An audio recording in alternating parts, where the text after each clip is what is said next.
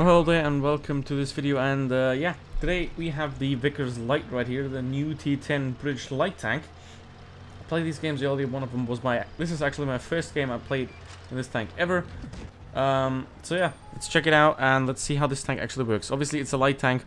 It's pretty fast. The acceleration, as you saw a little bit earlier, it's not that good, but it's still pretty fast for a T10 tank. And as you can see right there, it has pretty solid turret armor, so you can actually use that in some way. However, it's only the mantlet that's really strong. Everything around that isn't really that strong. So, yeah. And then, that's an Object 268. With like 300mm base penetration. Can't pen me. The mantlet of this tank is very, very strong. And then the gun of this vehicle is very good. It has 3200 DPM if you fully kit it out. So that is very, very competitive. 245mm of APCR penetration. It's pretty much a standard medium tank gun on a light tank. However, it also has one bonus, and that is this one. The HE do, I think, like 110mm penetration. So you can penetrate a lot of backs and sides of tanks pretty reliably. So yeah, it is just overall a very, very nice tank. It's a well-rounded tank. I wouldn't say it's overpowered because it's not like crazy zooming around the battlefield killing everyone. You have to know what you're doing to play it. There again, using the ammo correctly in whatever situation you're in. And then you can make this tank a good success. And now, this is a pretty good team here. We managed to kill 5 of them while they only managed to kill 2 of us. It's a very rare team to have for a patch day, because you all know the sentence, never play on patch day. And that is very, very well true. I streamed right before this video. And well, the teams were shit as always, but that's just patch day. That's a very nice team right here. Another last enemy, the E100. He's gonna go down, because he's fat, he's big, and I'm slow. Small and fast. I'll take him. And now he's dead. And that's the first game in the Vickers Light that I ever played. So that's pretty solid, I'd say. I'll take that. So yeah, as you can see here, I played it in rating just to like kind of get a feel for the tank. It's 4,200 damage. It's an ace tanker. Like, played this about half an hour after the tank actually come out. So that's nothing really special there. Obviously top damage. And yeah, so I think if you're still want to ace this thing, then go for about 5,000 today, I guess. So now let's look at the second battle, and this is a battle that I actually played during the stream. And this is a little bit longer than the first one. The first one was only like 3 minutes. So yeah, this one is on Fort Despair this time. So first of all, I'm just trying to do is I'm trying to sit in this bush and spot what are the enemy team doing, what is my team doing, just to get a general feel of the entire battle. As you can see already there, that the majority of my team is going to the fort line, I'd say, like the sea line supremacy, which is not really good, because if you get bunched up in that corner, then it's very, very hard for you to actually win. So I'll have to try to work around that and to work from that now. But I also know, we spotted the batch earlier, that they're up on that hill. So I'm trying to take this position here and also use the very good accuracy of this tank. It's 0.31 dispersion, I think, when you fully kit it out.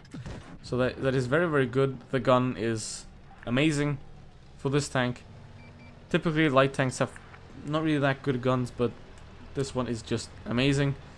And with the Sheridan being nerfed in mobility, this is really the light tank to have in the game at the moment. With the Batchat, yeah, well, it's the Batchat. It's a medium tank. Just it's a medium. It's a medium. So yeah, this is a very good vehicle. But as I said before, it's not overpowered, because for it to be overpowered, it would have to basically be invincible, which it isn't. It's a light tank. It's hard to play. Like, the same with the Sheridan. The Sheridan is only good in good hands. Same will be with this vehicle. Tanks generally are only overpowered when they have armor. When a good or a average player can just do whatever they want and not die. That's what makes a tank overpowered. And now the bad shot's trying to run away. That tells me that the object wasn't there, and now we know what the object is. He is AFK. And that's pretty sad for the enemy team. So now I see a look on the minimap. Where's the enemy team actually? Can they shoot me? Or does my team need my help? And I'm like, it doesn't look like it. It's looking pretty fine. So I have 3 shots here onto the object 140. He's AFK.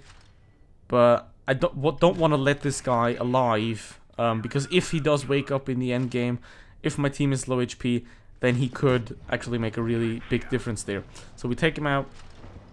And now we're gonna focus back on the actually alive people and shoot them. So if you're facing an AFK guy, if you can take him out without any problems, and if your team doesn't need you in that moment, then you should go for it. But obviously if there's like active people nearby, then you should always focus on them because they can actually shoot you.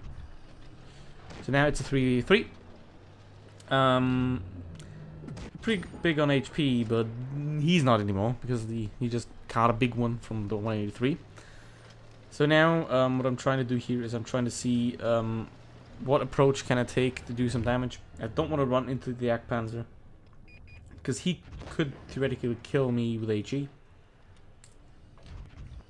So yeah, I'm just waiting and watching what the team does.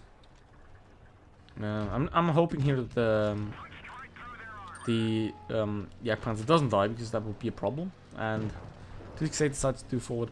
I shoot him. And now I'll try to go up and take this angle onto the opposite 268, but then the 268 just goes down. Can't shoot him from here, so I reposition. Obviously, this is a light tank, so you can reposition very, very easily and very, very quickly. But you always have to watch out to not get shot by tank destroyers, because they can just pretty much rape you with one shot. And yeah, now it's a 1v1 against the Jagdpanzer 100. He doesn't have a lot of HP. I can theoretically take a shot if he shoots AP. So what I'm trying to do here is I'm trying to separate myself from the Jagdpanzer 100.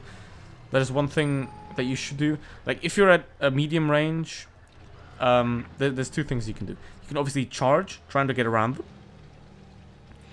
But if that's not possible, if there's like objects in the way, or if the Jagdpanzer had a chance to turn while you charge him, then that's a bad idea. So in that case, you just run away and try to take a different approach. And now I know that he's shot, so now I can charge him because he can't do anything about it. And yeah, I can just go around him, and I'll take my time with this shot. I'll enjoy the kill. And now he's dead, and that is a very nice game right there in the Vickers. So yeah, about this tank. If you like light tanks, if you like fast tanks, if you like tanks with a good gun, then go for it. Is it double powered? Not really. Am I an idiot? Yes, I am. So yeah, don't forget to subscribe and like. Thanks for watching, and see you in the next one. Goodbye. Bye.